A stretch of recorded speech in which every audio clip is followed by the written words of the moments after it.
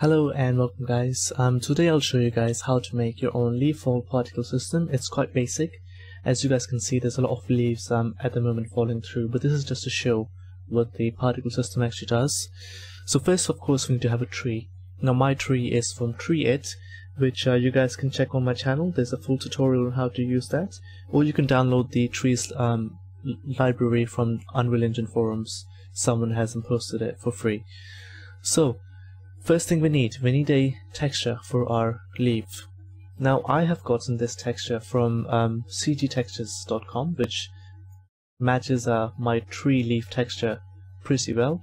So I am using this one, and then what I'm going to do is from here, just going to make a new folder quickly. I'll call this tutorial. Now inside here, I'm just going to drag this texture inside here. So inside here, we can right click on our texture and create material.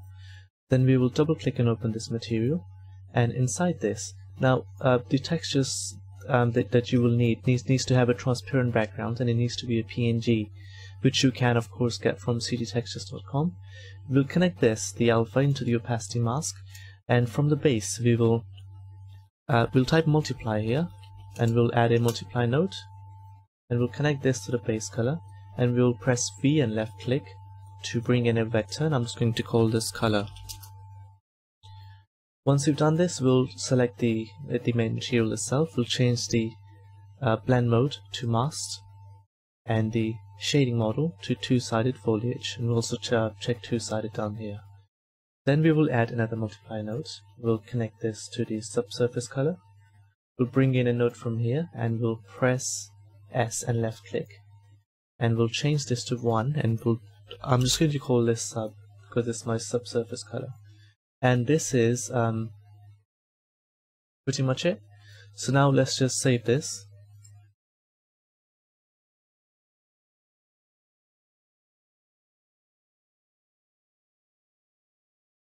and we will minimize, and from this we will make a material instance. Now in here we'll open our material instance, and we can change the color down here. So I'm going to choose a green to yellowish color, and as you guys can see, both sides of the texture are now nicely visible. So you just want to roughly make sure that this color matches the color of the leaves on your tree. Then from here we will in here we'll right click, and we'll make a new particle system, and I will call this p underscore leaf fall. Now once you have this, we can double click and open this. In the required, we will literally just select required, and we'll drag the material instance down here. So we drag that in there, and then that's pretty much all we need to get started. Then in the spawn, I will put the value to 3. Now this value can change. As you guys seen in my scene, the value here is 3, but it might need to be lower to make it a bit more realistic. Then in the lifetime, I am using 25 on each, but this depends on how tall your tree is, because you want your leaf to be alive until it actually hits the ground. So lifetime mine is 25, and then initial size. Now I have changed my initial size to 15. This just works for me. You guys might need to adjust this according to your leaf size or your tree size. And then the initial velocity. So initial velocity, I'm using 100 on the X and the Y max, and minus 90 on the Z max, and minus 100, minus 100, and minus 100 on the X, Y, and Z minimum. Now this allows a bit of so velocity is the direction that your leaf will shoot towards. Now obviously I want mine to go down, but also go towards the X and Y axes to make it look varied and nice. And we can delete the color over life module. We don't need this one. Next thing we need an initial location. So we'll go to location, and we'll bring in an initial location.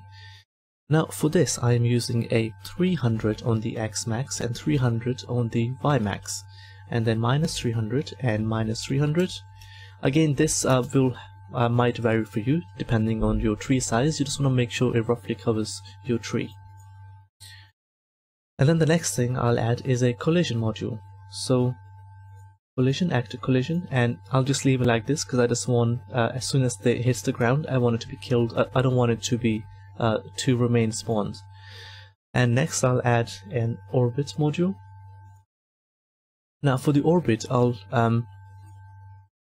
so for the max I'll do 1, 1, and 1, and for the minimum I'll do -1, -1, and -1. Next we need a rotation, initial rotation.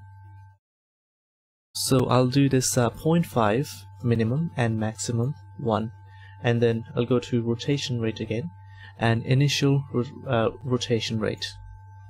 For this again I'll just do 0.5 and 1. Now we will save this and we can drag out our leaf particle system into the scene. And let me just drag it on the other side so you guys can see clearly what it's doing. So as you guys can see, it's actually spawning the leaves. So this is the basic leaf particle system, and then the way I have put these together is, so what we'll do is here, going to right click and create a blueprint class and choose actor, and this I will call I guess lethal BP. Now I'll double click and open this. So inside here, I'm just going to drag this on the other screen and open this here.